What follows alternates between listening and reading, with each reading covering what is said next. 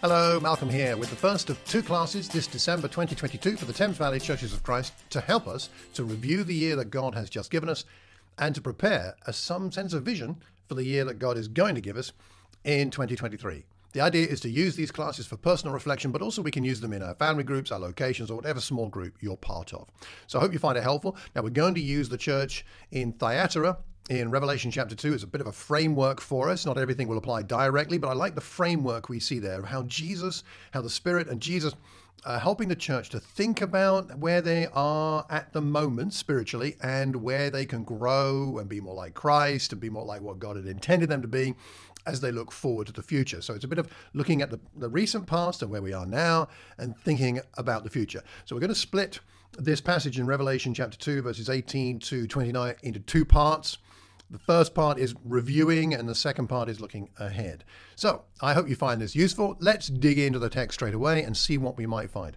In verse 18 of chapter 2, it says that to the angel of the church in Thyatira say, or write, "These are the words of the Son of God, whose eyes are like blazing fire and feet are like burnished bronze. I know your deeds, your love, your faith, your service, your perseverance, and that you're now doing more than you did at first." These are great words of encouragement, and I really think they apply to Thames Valley. Nevertheless, verse 20, something to think about here, something actually quite serious to think about. "I have this against you. You tolerate that woman, Jezebel, who calls herself a prophet. By her teaching, she misleads my servants into sexual immorality and the eating of food sacrificed to idols. I have given her time to repent of her immorality, but she is unwilling. So I will cast her on a bed of suffering. I'll make those who commit adultery with her suffer intensely, unless they repent of their ways. I will strike her children dead. Then all the churches will know that I am he who searches hearts and minds, and I will repay each of you according to your deeds. Now I say to the rest of you in Thyatira, to you who do not hold to her teaching and have not learned Satan's so-called deep secrets, I will not impose any other burden on you except to hold on to what you have until I come." So this is the review part. We're going to go on to verses 26 to 29 next time to talk about vision for next year. A few thoughts, and then that'll, I hope, provoke some thinking and some discussion in our smaller groups. So where are we? Well, this is where Lydia comes from in Acts chapter 16. You may remember her. It's the central letter of all the letters in Revelation, and it's the longest one. It seems to have great significance. And today we're not comparing ourselves directly with Thyatira, but more about seeing the way Jesus approaches the church to help us to think about the year just gone. Note that the letter begins with an inspiring picture of Jesus. So this review isn't really all about you and me or our church. It's really about finding a better picture of Jesus. He's they've got the blazing fire, the burnished bronze. I mean, this is the Son of God. That's the point. So Jesus' opinion about us is what matters, right? Not opinions of other people, or in a sense, not even our own feelings and opinions about ourselves. So here are some things to think about. Number one, here's a question. What has gone well this year? What's gone well for you and your group? What has gone well? List it out. Don't think this doesn't matter. It's important to celebrate what God has given us. Yesterday, I was at Brenda Milburn's funeral. It was a sad occasion in many ways, but it was a celebration in others because Brenda lived her life well. And much of what we talked about yesterday, as John Partington did and led that service wonderfully, is a reflection on the wonderful things that Brenda did and the way that God used her and worked in her life and the fruit that's come from that in so many different ways. We're celebrating what has gone well in her life. She's now going to be with God forever. We're confident of her place with God. Now and again, we've got to list it out, and it shouldn't wait for a funeral, for us to think about the good things that God has been doing. So what has been going well? List it out. He says, I know your deeds, your love and faith, your service and perseverance. I mean, that's great. And that you're doing more than you did at first. So they have been growing. Their love is real. They prioritize love. They are growing in that sense. It reminds me of 1 Thessalonians chapter 1, verse 3, which is our theme verse for 2023, by the way, getting a sneak peek at this. It says in 1 Thess 1:3, "We remember before our God and Father your work produced by faith, your labor prompted by love, and your endurance inspired by hope in our Lord Jesus Christ." It's a Christ-focused faith, work, love, endurance, and labor, all these things inspired by Christ. There's a lot of that in Thames Valley. A lot of good things like that. What are the good things like that where you are? And their love isn't intellectual, right? It's practical. Like it says in Galatians 5:6, the only thing that counts is faith expressing itself through love. Or Acts 10:38, where it summarizes the life of Jesus as the fact that he went around doing good. It's very simple. Good things have been happening. What are those? That's number one. Number two, second question, what needs improvement? What is God bringing to your attention that needs improving in your life and the life of your communal faith group? And one of the questions to ask about what needs to be improved is what's being tolerated that shouldn't be tolerated. What sins are apparent? And Jesus brings them out very clearly straight here. It's to do with somebody called Jezebel. It may not have been a literal name, a name of an actual person, but nonetheless there is somebody who is calling themselves a prophet but misleading God's people into sexual immorality and eating meat sacrificed to idols. Not a good thing. If you want to review the original Jezebel, which you might want to do, 1 Kings 16 and 2 Kings chapter 9, she had a lot of problems, right? Who is she in this context, perhaps? Who does she represent? We don't know. It could have been Lydia herself who turned bad. It could have been the wife of a church leader in Thyatira, is another theory. It could have been a local pagan prophetess.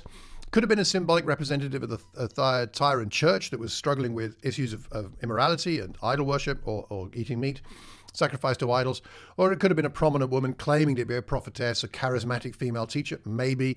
I think what we can say about Jezebel is, as somebody said, she was the baddest of all the bad girls in the Bible. And whoever this is having a very negative, deleterious effect on the church spiritually, and immorality is happening, and eating meat sacrificed to idols is happening, and it is very bad for the spiritual health of the church.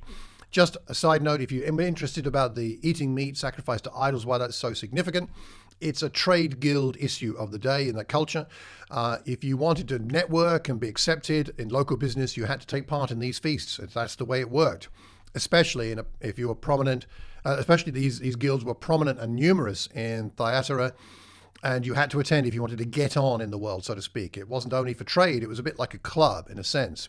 And so perhaps this Jezebel-type person is saying something like, you know there's only one true God, and these tin pot so-called gods are no gods at all when you go to these meals. And since you know this to be true, you can participate, you can go, it's okay, because you know different. It doesn't really mean anything. But what's happening is Christians are compromising, and they're allowing the pressures of the culture and society around them to force them into behaviors that are not Christ-like. So, is there anything like that in your life and in your group that you're tolerating, that Jesus would say, tolerate it no more? And third question. What will be the consequences if you don't pay attention to the things that God has brought to your attention that really need to change? What might the consequences be? There are always consequences when we live in a way not consistent with being a disciple of Jesus Christ. Yeah? He says here, he tells the church in Thyatira what the consequences will be. He says, I will strike her children dead. Literally, I will kill her children with death in the Greek. And they need to repent themselves. I will repay each of you according to your deeds. So he's saying you can't hide behind Jezebel and say, oh, it's all Jezebel's fault, or it's all my leader's fault, or it's all my spouse's fault, or it's my children's fault, or it's my parents' fault, or it's my whatever fault. He says, no, I'm going to repay you according to your deeds. So we've got to take responsibility for our own spiritual failings, and where we are not taking seriously what God is bringing to our attention. So let's do that. Let's take responsibility, because we know that God will help us. He knows the hearts and minds, as he says here. He knows our heart and our minds. And it's healthy, isn't it? It's healthy to own up when things at home are not spiritually healthy. It's better to do that before God feels the need to intervene. So let's get honest with God and perhaps with each other to help each other be stronger.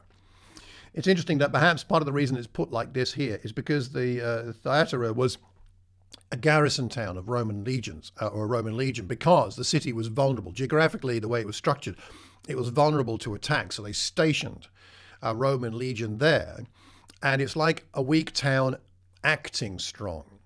And perhaps that gave the disciples the feeling that they had to show their strength by indulging in risky behavior in these meals and with this immorality that was going on. The members of the church in Thyatira no doubt regarded themselves as strong Christians, or maybe they were just pretending to be strong Christians, or feeling they needed to be, but they weren't really strong.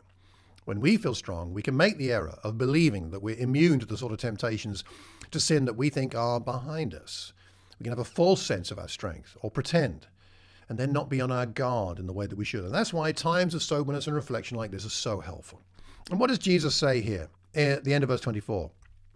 I will not impose any other burden on you except to hold on to what you have until I come. Jesus doesn't want to impose and will not impose anything on you and me that is beyond our ability to carry. He's not going to burden us with things that are too heavy for us. The Christian life is simpler than we might think. It seems to be going back to Acts 15:28, to what happened at the Jerusalem Council. There's not much for them to hold to. Sometimes even that seems hard, doesn't it? Living up to our calling sometimes feels hard, but it's not complicated. And Jesus is there to carry our burdens with us. That's why we have times of quiet with God. That's why we pray. That's why we read God's word ourselves, because we need his strength to carry the actually light burden, but the burden that creates tension because we are living in a different life, a lifestyle in this world, and that can cause challenges for us all. You know, Brenda's funeral, as I referred to earlier, was a wonderful reflection on a faithful life and of her reward in the next. It's times like that help us to reflect on our own lives, and it certainly did that for me. I would like to encourage all of us to take some time personally and with our groups to reflect on what God has been teaching us this year and ask ourselves these three questions. Let's go back over them. Number one, what has gone well? Much has gone well. Discuss it, pray about it, thank God for it. Secondly, what needs improvement? In other words, what is being tolerated? What sins might need to be repented of? What has God been bringing to your attention? And thirdly, what will the consequences be if you don't pay attention to those things? What might actually happen spiritually to you and the people around you and with your group if you don't take these things seriously? Let's be sober about that. Being sober isn't the end of it. There is confidence in God. And then there's vision. We're going to talk about next time, but we'll have to wait for that until we come back again. I hope you find this useful. Please let me know if you have any questions. You can email me, malcolm@malcolmcox.org, or you can find me on the website, malcolmcox.org. And until the next time, I hope you have a wonderful time of reviewing what God has done and what he's teaching you. And until that next time, take care and God bless.